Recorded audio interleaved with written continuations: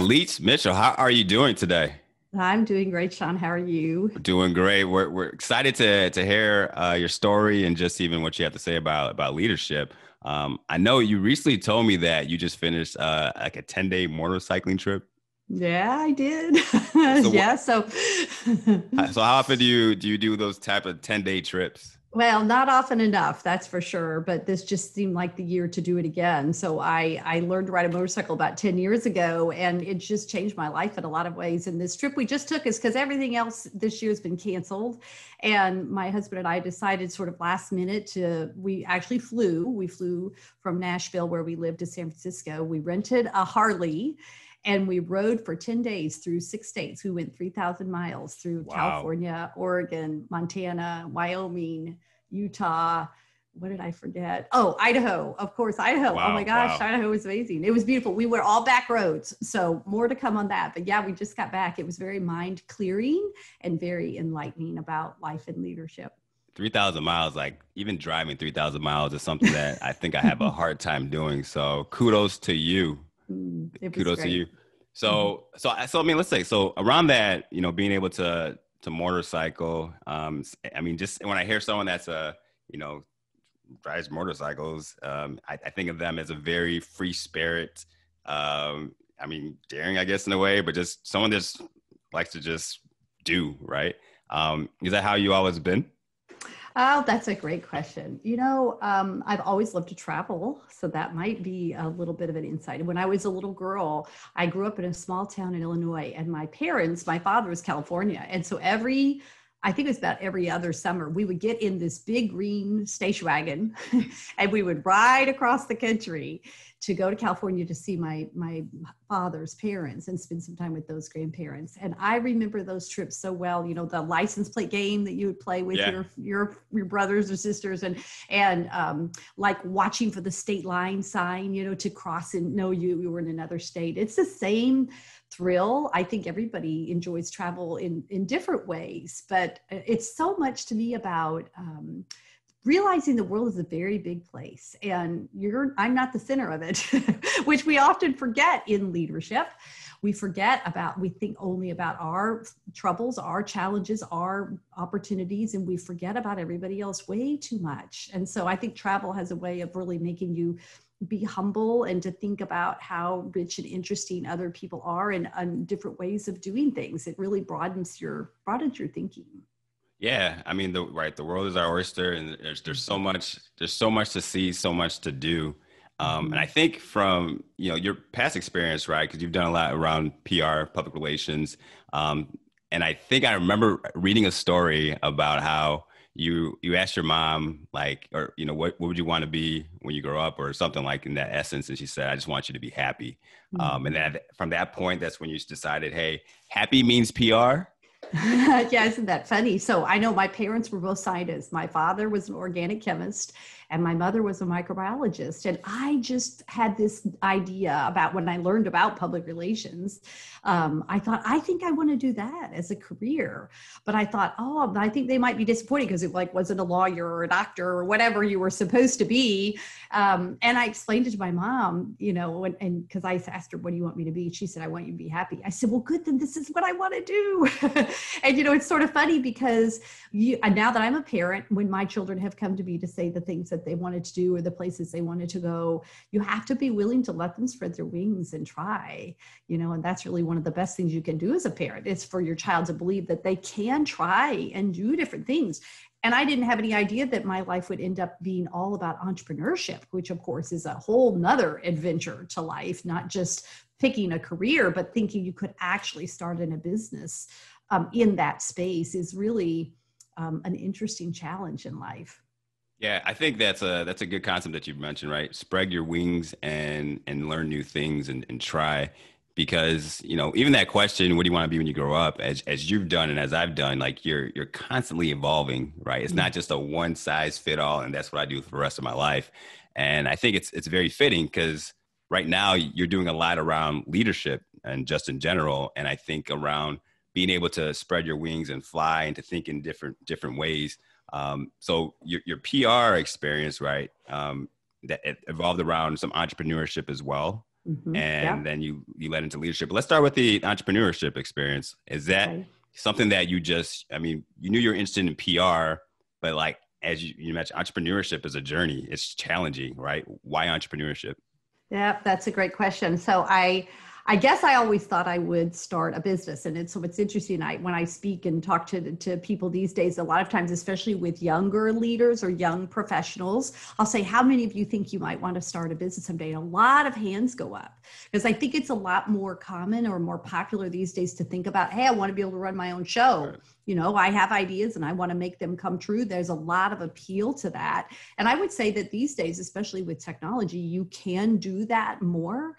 But I tell them, don't do it right away because there's still so much you want to learn about yourself and your craft, you know, whatever industry you're in, but also about business and how to run a successful business. That's a whole other ball game. Right. So you might be a master craftsman, you know, really good at what you do in PR or whatever your industry is.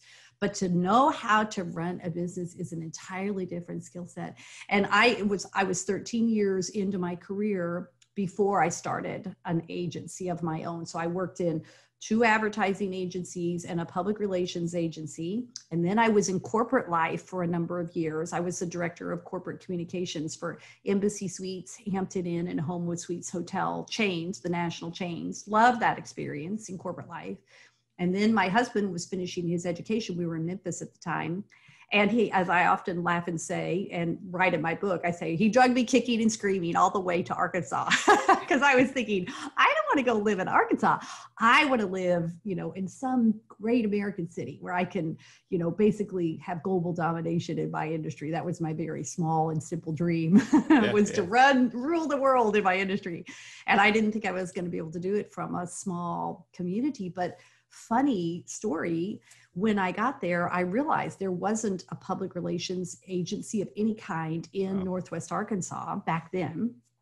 And I saw an opportunity to start my own business, and I did. And right there in our backyard were three corporate offices of companies that people might have heard of. So Walmart, Tyson Foods, and JB Hunt were all headquartered right there in my own backyard. And I thought, my gosh, this is a great opportunity to start a public relations agency of my own, because I'd worked for several. And that was when I started. And that was about 20 years ago when I first did that. Yeah. And then I think from there, you were able to, like, your first customer or client was your previous employer, right? That's right. So when I tell people I cheated just a little bit. So when I when I told my employer that I was leaving to move for my husband's career opportunities, I said, but that's the bad news. I didn't want to leave. But I said, the good news is I'm going to start my own agency and I want to take you with me as my first client. So I slid a proposal across the table to him. And of course, he was kind of sitting there. I was like, what? You're moving? Like, where are you going and why? And oh, here's this piece of paper in front of me. And he said, well, let me get back to you. He came back the very next day and said yes. And then I remember thinking, oh my word, I have no idea how to start a company. And all of a sudden it kind of set in is I have a client, I better create some sort of a, you know, going concern here to really be able to service them. And that's how I started and kept them for a number of years, but had to, of course, at that point, begin to think about how do you build a client portfolio and how do you win clients? How do you price yourself? How do you market yourself? How do you even have a business card? I mean, you know, it was all the basics, just trying to get out of the gate and figure it out.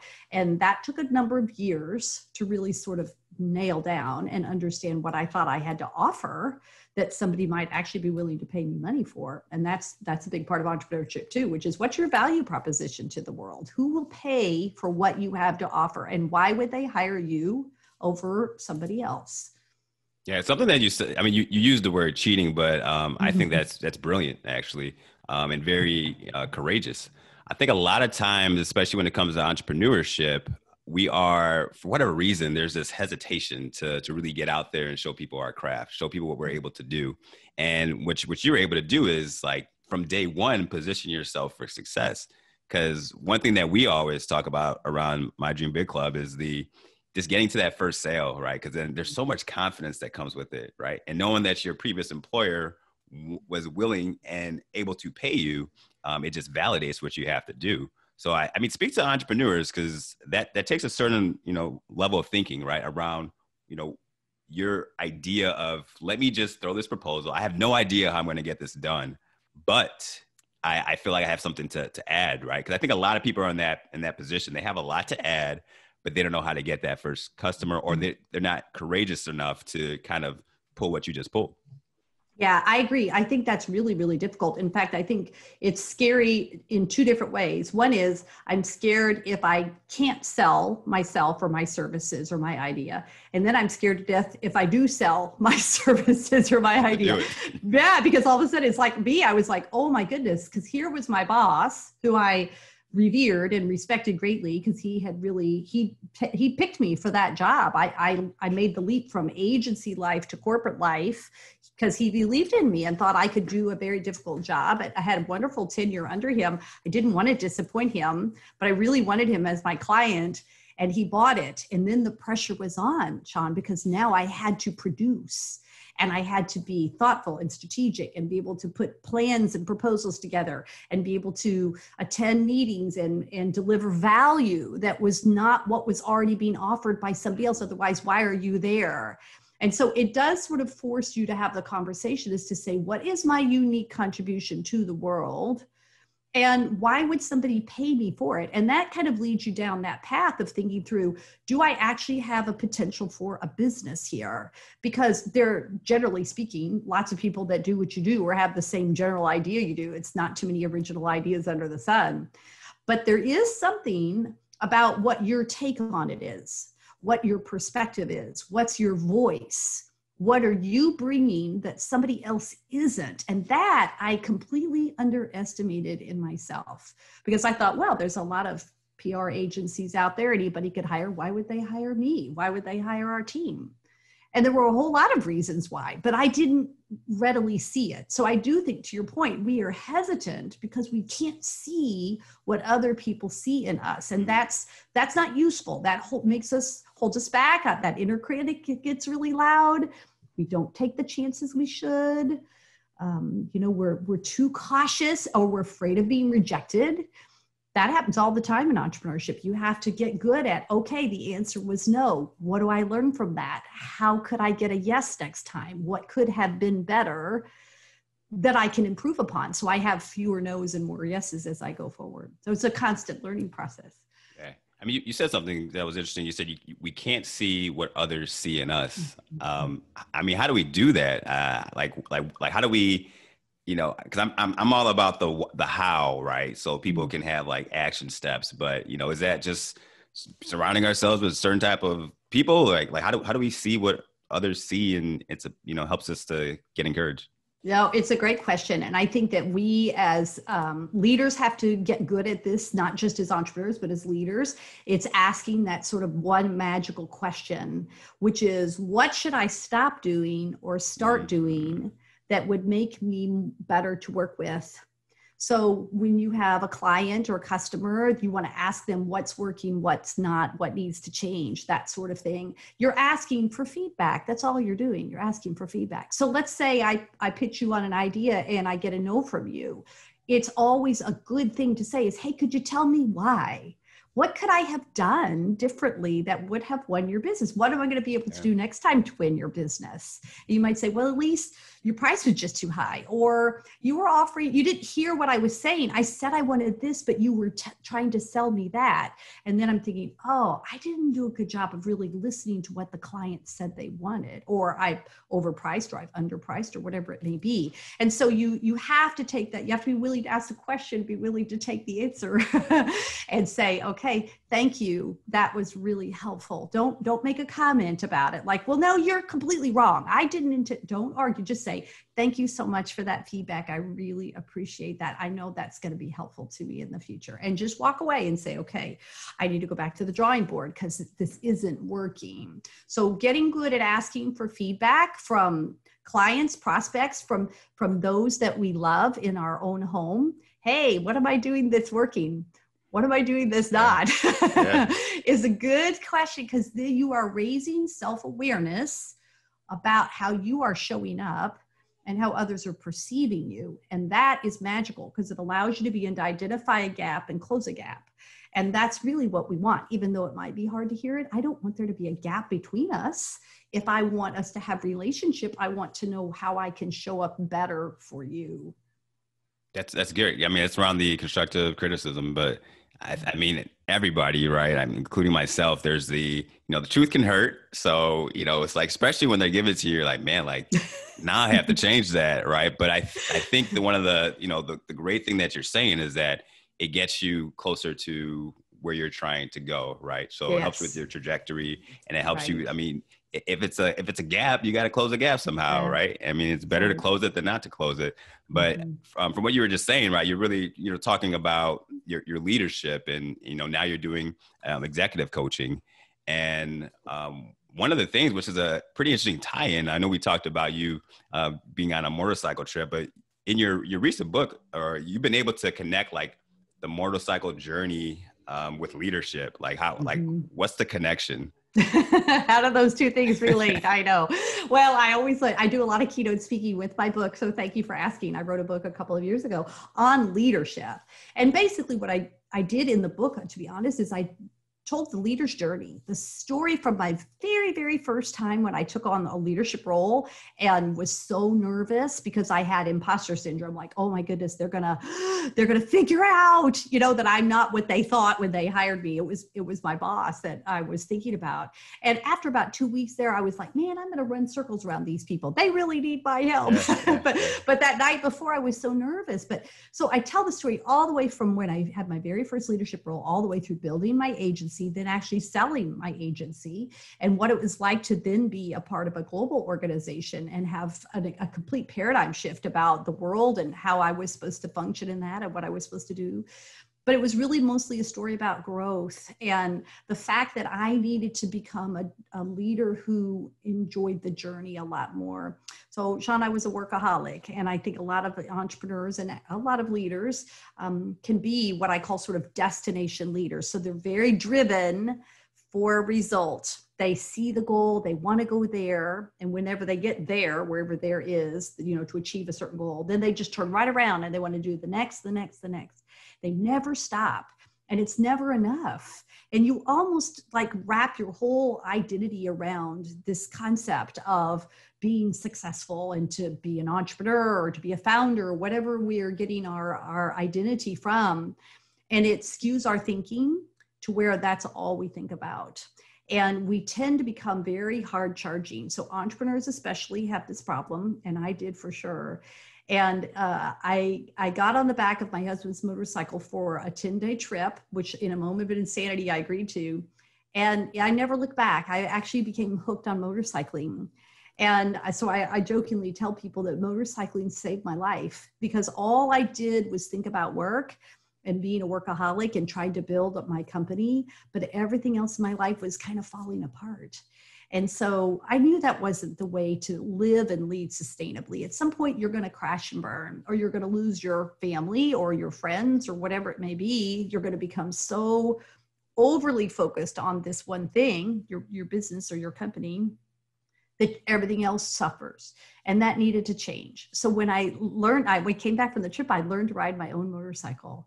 And it became the greatest gift for me, because it reminded me of when I had been a little girl riding across the country in the back of a green station wagon, and how much I used to enjoy travel and seeing the world and learning about people and places and learning about myself in the process. And I thought, gosh, I never do that anymore. Like, that needs to change. Yeah. How do I become more of a journey-minded leader? So that's how motorcycling began to change my mind about a lot of things. So when you said things were falling apart, is it just like disconnected with friends, or like what exactly was falling apart? Yeah. Oh, I would say I don't have time to invest in friendships, relationships, hobbies. Who has hobbies? Are you kidding? I don't have hobbies, because in my mind, I'm like, I'm just too important to have hobbies. I've got a company over here that I'm building, and it needs my full attention. And so in all honesty, I look back now too, and I see that even as my children were becoming teenagers and were having different challenges in life, I would sort of run to my business rather than to help them or to deal with things at home that were challenging and different. So I was running away to what I thought was where I felt comfortable, which is running my business. And so you have to kind of ask yourself, what are you running from that you're pouring yourself into, a business or your job or whatever it may be, professional interests? And why are you running from that? How can you stop and sort of turn around and think about, how do I live a whole life? And how do I invest in myself and invest in my relationships, and be willing to ask questions like, how do I need to show up differently for you to be able to enjoy all of life, and to have relationships. We're not meant to live by ourselves. We're not meant to live in isolation, which is what we're all doing right now. We're meant to be in community with each other. And if you are cutting those relationships off in your life because they're too hard or people don't understand you, that to me would be a bit of a warning sign to say, when's the last time you really checked in with those who love you and say, how am I doing? What needs to change? That's actually very relatable, right? Especially with the pandemic we're going through right now, and there's a lot of isolation. It's interesting that dichotomy, because it's caused a lot of people to kind of stop and reassess. But I think from you and your experience, you're dealing with some executives and help people to scale. Yours avenue of stopping was the motorcycle trip. But how do we as leaders and people that are, gung-ho, like I need to do this, really stop, assess, plan, like getting out of the weeds? Like, what do you tell the people that you're working with? Yeah, that's a great question. And this is kind of this idea of what I call being a journey-minded leader, which is realizing a lot of things. Like, you're not in control of everything. You shouldn't try to control everything. Life is a journey, and you don't know what tomorrow will bring. Be okay with living in the tension of uncertainty, because you can't know everything that's going to happen, nor can you control it.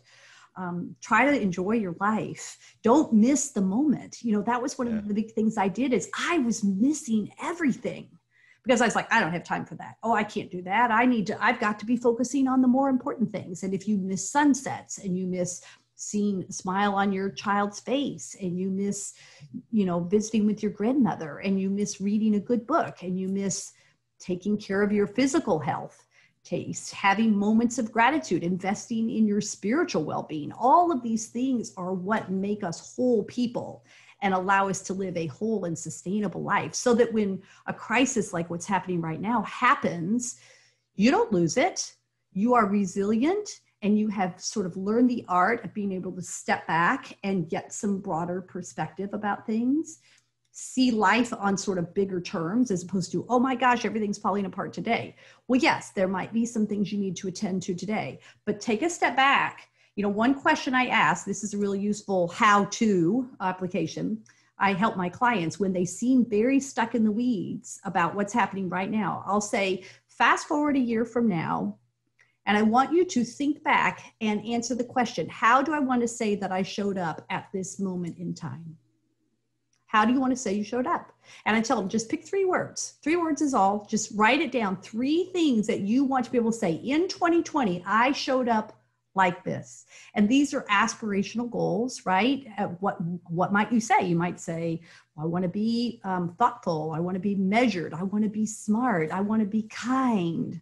I want to be balanced. I mean, like, it could be any word, right? And if you have 3 of them, then write them on a sticky note and put it right there by your computer monitor. And every day get up and say, oh yeah, that's right. I said, I want to be able to look back at this time and say, I showed up like this. So today I need to do whatever I can to try to really be this. And if you do it just one day at a time, you won't be perfect, but you might then to begin to string together days, weeks, months, and this time next year, you and I will have this conversation. You're like, yeah, Elise, remember you told me about that?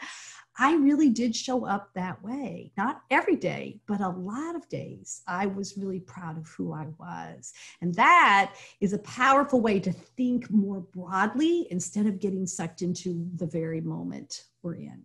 But I guess my follow-up question is, like, what's the balance though? Because, we're, very determined to get things done. But then to your point, as you reflect, and it's like, how do you want to how do you want to remember this certain occurrence, right? But then there's the occurrence of, like, I kick butt, and now we're $1 billion company, right? I mean, like how do we, because, there's a balance, right? There's the family, there's, as you said, spirituality, there's career. So like to balance that, and how do we have that good balance where we still have a lot of work to do, but then there's also so many other aspects of a life that we need to balance out. Yeah.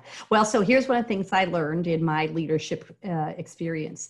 There are times in your life when you have to lean into one thing because it needs you at that moment. And it could be your business, right? So right now may be the moment you do have to focus on your business. So you're trying to keep the doors open, or maybe you realize you need to pivot and you're going to have to figure out what's our strategic plan? How are we going to go to market? How do we price ourselves? Like starting all over again in different ways, right? That takes a lot from you and you need to concentrate and focus on that. Other things in your life can be willing to wait as long as you do come back. So the problem is when you never shift your focus away from your work, when it always only gets the very best of you, then there's nothing left for anybody else. And it makes it sort of not very rewarding to have a relationship with you if you're that way. So whatever that might be, friends, family, son, daughter, parent, any of those sorts of things, you do want those people in your life, because one of the things I realize is that relationships are the greatest gifts that we have in this life. They're the things that last. Businesses come and go. Success is here for all of 15 minutes, and then guess what? It's gone. And is that how you're going to define your happiness? Because if it is, you're going to be very disappointed because it doesn't last. So what is it that really lasts is the question to ask. And, professional interests like entrepreneurship, I very quickly tell people, gosh, that was the ride of my life. It was the greatest experience I could have ever had. It happened to be in the field of public relations, but it could have been anything. And right now I'm doing something very different. I'm doing coaching and leadership development and training and consulting. And I love that too. So there's different legs of your journey. But I also wanted to be a mom, and I wanted to be a wife. And God loved my husband. He's still with me 33 years later. I think he gets the award for the most patient guy there could ever be, to have a wife who was an entrepreneur and also very driven, because he was the one that sat me down and said, something needs to change, Elise. We love you, but people don't really like you that much right now. And I said, I know I need to change. I don't know how. That was kind of my big aha. I was willing to become different, but I didn't know what to do to be a different person. And that sort of began a new journey, which is, okay, like, what does it mean to show up with a more balanced life? Yeah. And I mean, I really, take to heart what you said about lean in. There's times in our lives where we have to lean into that one thing. Like, I got to put everything to the side and focus on this. That's something for me, like what you said, especially during these times. There's some evaluation that I'm going to be doing later on this week, because, as we prioritize, it's like, what are you going to give your all in so that you can make sure you're able to succeed? So I guess with that, right? So we lean in, and to balance the other things that are important is a good method. Just to, we pick a date and say, hey, I'll look at this and and evaluate it later on to see exactly, can I pick it back up? Because I know people that are talking to you is just like, hey, I still want to do this. I'll lean in now, but then when can I do this? Yeah, no, that I agree.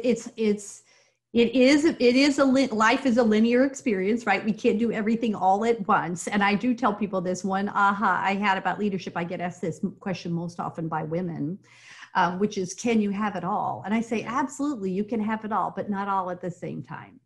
And there are times that you lean in, as you say. So I remember when I was starting my company, it was also a decision I made to be my own boss, because I had our daughter, who was only a year and a half at the time. My husband had just finished many, many years of medical training, and he was beginning his practice as an orthopedic surgeon. He was at the hospital, 3 different hospitals all the time, every day, 7 days a week, always gone, really hard. It wasn't always like that, but in the early years, it really was, as most things are, really demanding when you first start. And I thought, who's going to be the mom to my daughter? And then I ended up, we had a son too. And I had different job offers that I remember in those early years. And I kept saying, yeah, but I want to be there for my kids, because I just feel like, who's going to be their mom, if I'm not? And it isn't that you can't be. Obviously, there are many, many working moms and dads that have to be too. They don't have a choice. They have to be able to work to support their families. And so we get by with what we need to, but we can make these choices that say, but I want to be able to spend time with my kids in different ways. And that's part of you knowing and understanding your children, is what is meaningful to them. Is it reading them a bedtime story at night? For me, it was, I wanted to be the last person that my kids saw before they walked in the door of the school building. So in their young elementary school days, I was the one that took them to school. And as they were getting out of the car, I'd say, love you, praying for you, have a great day, make it a great day.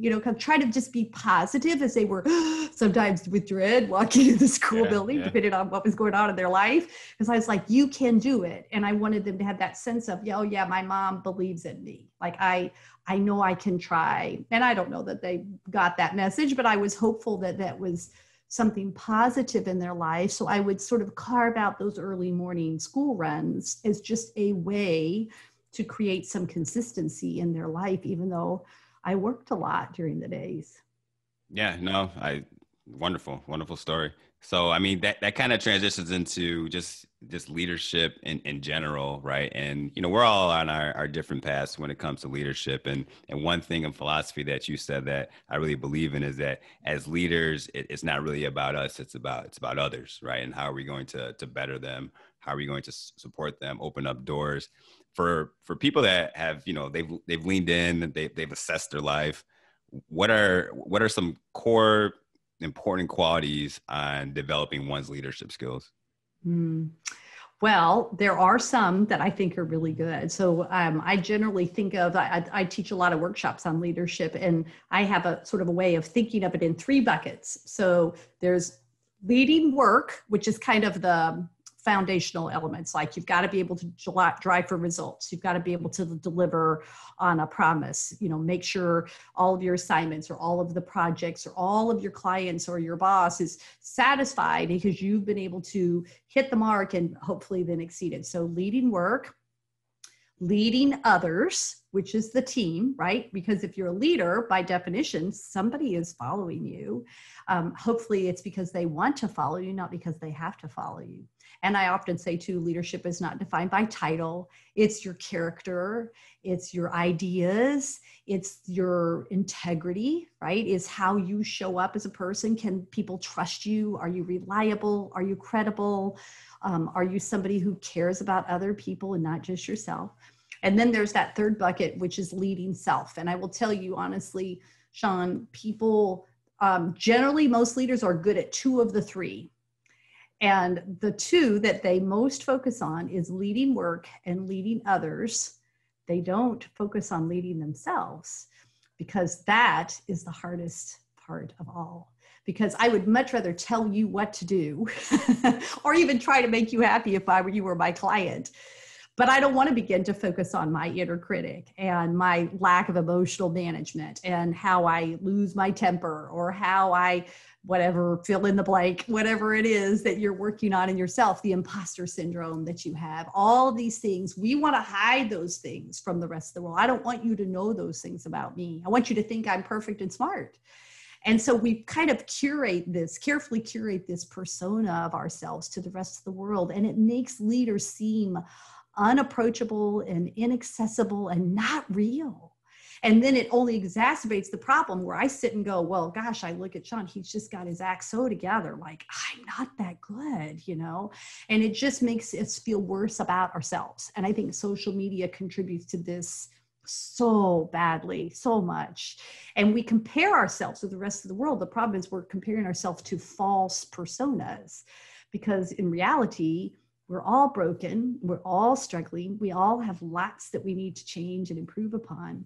But leading yourself is the one area that would most advance your career as a leader and as an entrepreneur if you were willing to invest in it. And that's because that's the area that most people are not willing to do the hard work.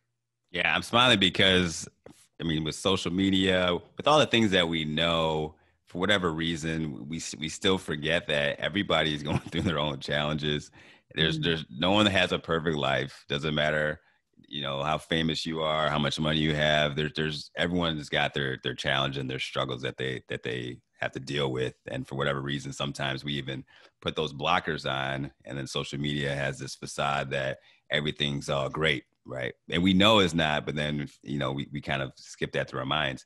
Now, as you transition and you work with, CEOs and founders, one of the things is like they have to stay motivated, right? And, it could be a company that's successful, but it's like, okay, but now what, right? How do you get them to the next level and then the next level Hmm. and then the next level? Yeah, I love doing that. That's one of the things that gives me the greatest joy is to take a leader who wants to get better and they want to grow and they know they have potential to do more in their life, whatever that might mean for them. But maybe they don't quite know how to get there. Or maybe they know they've got this thing that's kind of holding them back and they would love to be able to break free from that fear or that inner critic or just all of the things that just make us feel like we're not worthy or we're not capable. And so I spend a lot of time helping to sort of shift mindset, getting people to see and think about the world and themselves in very different ways. There's a lot of cognitive strategies that I teach of how you do that that are very effective.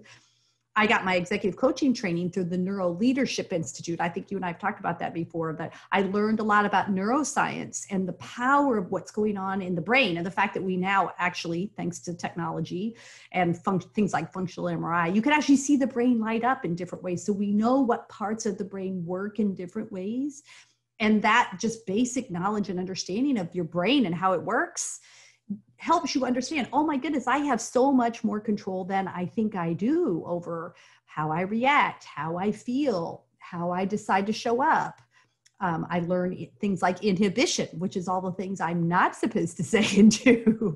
And it kind of stops you from saying something that's going to break a relationship or ruin something, or you're going to have to spend a lot of time backpedaling and apologizing. And if we could just stop ourselves from these triggers and showing up in ways that are not so good for us and not so good for other people. Like, how do you do that? So I spend a lot of time helping clients learn how to think very differently, how to manage themselves very differently, and how to understand that fundamentally, I can't change you or anybody else in the world, but I can change me. And that's really the most powerful thing to do, is to change yourself. Because when you show up differently, it actually forces the rest of the world to respond very differently to you, because you're not the same person anymore. So when I changed and learned how to ride a motorcycle and stopped being so destination focused, I started showing up in a very different way for my team. And people were like, oh my gosh, you're really different. I'd say, really? Well, how does that make you feel? And they were like, well, I don't really know. I mean, I like it, Spooky. but it's spooky. Is it going to last? And what does that mean for me? And that was when I began to realize, oh my goodness, as you said earlier, it's not about me. It's about everybody else. And it's like, I have the ability to help so many people, invest in them, coach them, give them opportunity, give them a promotion, or give them a chance to build their career. Like, I need to let go, because I was holding on to all the things that I loved and that I was comfortable doing. And I had to realize that I needed to be a leader who releases, a leader who lets go of all the good stuff and shares it with other people. And then that then turns around and I have to say, well, now I have to grow and I have to learn new skills and a new role or a new career or whatever it might be for me. How do I take myself to the next level? And that's a big mindset shift for leaders, because our instinct is to hold on to what we know and what we like and what we think we've worked so hard to get. And I don't want you taking it from me. But the best leaders go, oh my goodness, like, this is a huge opportunity for me to give it away and to change the lives for good, everybody around me. And in so doing, I know I'm going to benefit 10 times more when I show up that way for other people. I'm going to become a very different person, and I'm going to like me a lot better when I do. Yeah, no, I mean, it's very psychological, right? I mean, Mm-hmm. I'm glad you connected that to the neurology of our brains, and there's different things that trigger us, and there's different things that we have to quote unquote trick our minds to be able to push forward. Because as we matriculate through life, there's things that we get comfortable with. There's challenges that we know that are good for us that we don't always go through. So I think that what you said, whether you're working with, a director, a CEO, an employee, it's like we all have to psychologically think about what is it that's going to trigger us to do the positive behavior. Mm-hmm. Now, I guess when it comes to, right now we're, COVID-19, global pandemic, there's a lot of change that's happening around for people. And we talk about mental health and just how people are just, wanting to change and to be different. So putting you in a situation where there's someone out there, they're listening to this, they want to change their situation, whatever it may be, and they feel like they're in a rut. So what's like the most important thing that you can tell them, hey, this is how you can get out of it? Oh gosh, that's a good question. What's the most important thing I can tell them? I think it would be to really get to know what's important to you. Like get back to the real core and the essence of who you are. And what is it about where you are right now that isn't working? And a lot of times this is something as simple as saying, I don't know, what are my values?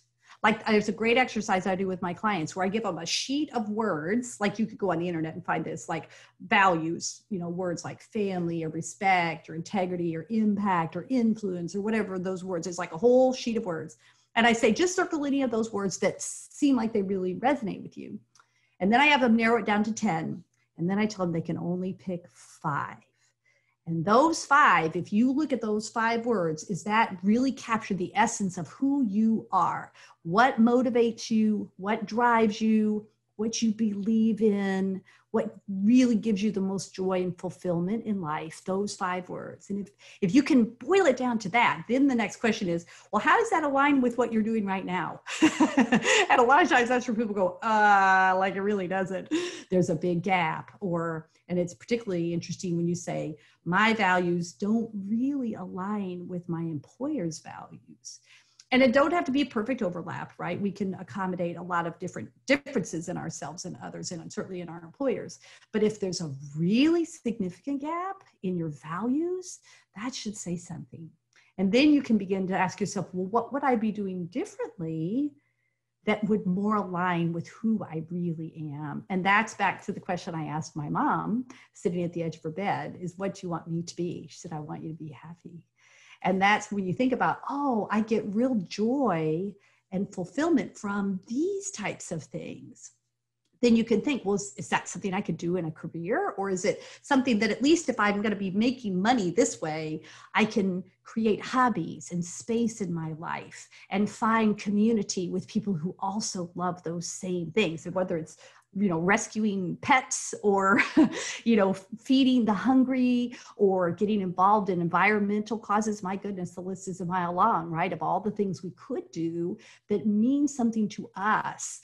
And that is really often where your best relationships will come, is when you have found the intersection of something you're passionate about and you met other people that felt the same way. There's like a huge amount of joy and reward that comes from those types of relationships because you believe in the same things. And that's a wonderful thing.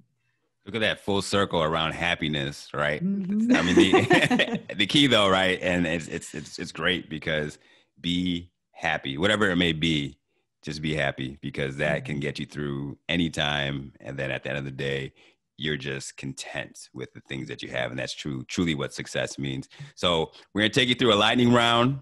So first thing that comes, it's going to be 2 options. Choose what comes to your head. And then I'm going to let you have some final words. Coffee or tea? Coffee. Oh, definitely cold brew. Cold brew coffee. I see you had yours today. That was quick. I love it. Yeah. Live in a big city or small city? Big city. All right. Public relations or executive coaching? Oh gosh, that's too hard to ask. Well, I guess I'd say at this stage of my life, it's executive coaching. It's helping other leaders be great. All right. Favorite day of the week? Oh gosh. Well, Sunday, because it's the Lord's Day. Oh, right? Love it. Yeah, Love it. Love it. Yeah. And it's also a wonderful time to slow down and spend time with family. And relax. I like that. Mm-hmm. All right. So this has been great. I'm going to leave you with final words of encouragement talk to, any audience that you feel like you need to get your message through, but, leave us with some final words of encouragement. Well, I'll tell you one of the most important things I learned from motorcycling was the journey matters as much as the destination. And too often we focus just on getting to the goal, the result, right? Crossing the finish line. But that's not the way that life is meant to be lived. Life is meant to be savored and experienced, not accomplished. We need to enjoy the ride while we have it, because we may not always have this ride. So put the kickstand down, get off your bike, look around, and really just appreciate how beautiful where you are right now really is, because this moment will be gone and you don't want to look back and regret. That wrap around, packaged up, bow on top. Elise, thank you very much. I like the fact you gave us a lot of how-tos and actionable things that we can do. So thank you very much for being on our show, and wishing you great success. Thank you. Thanks for having me. It was a really great pleasure to talk with you today. Please remember to like and subscribe.